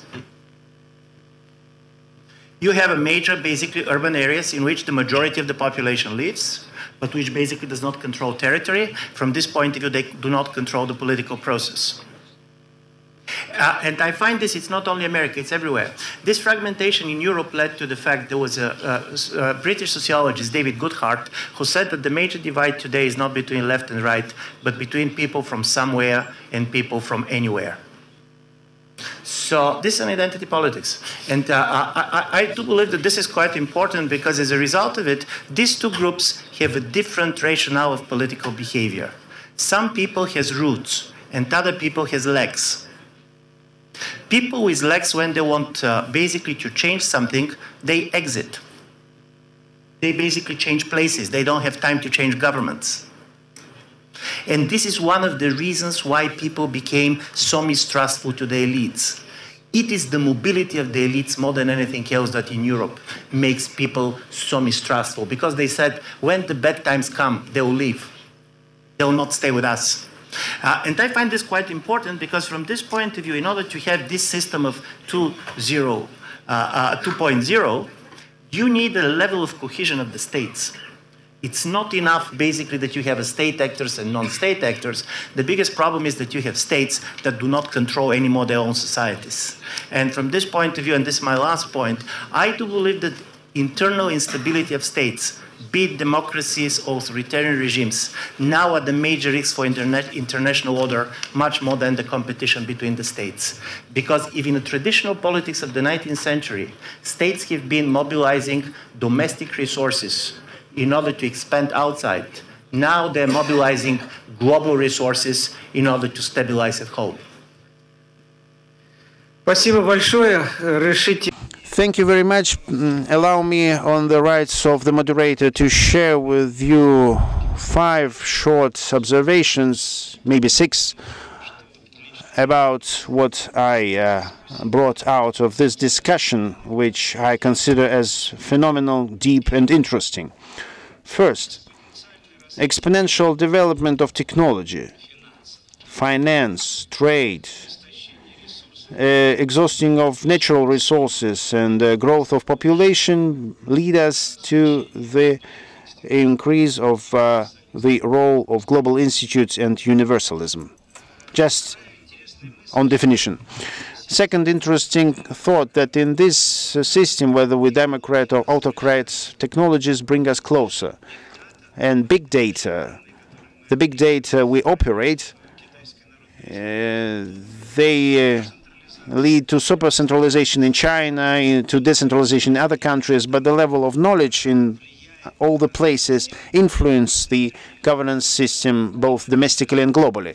And in this regard, autocrats and totalitarians come closer to democrats from the point of view of the global governance.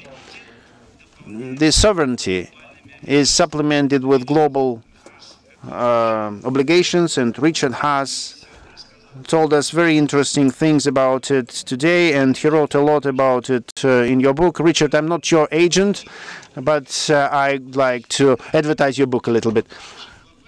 Global governance starts with good internal reforms and internal governance. Institutions of global governance do exist, European Union, G20, many other traditional bodies, but they require continuous updating, continuous refreshment, and they will become global only if we will deal with this process altogether. Governmental, non-governmental actors, students, experts, and scholars.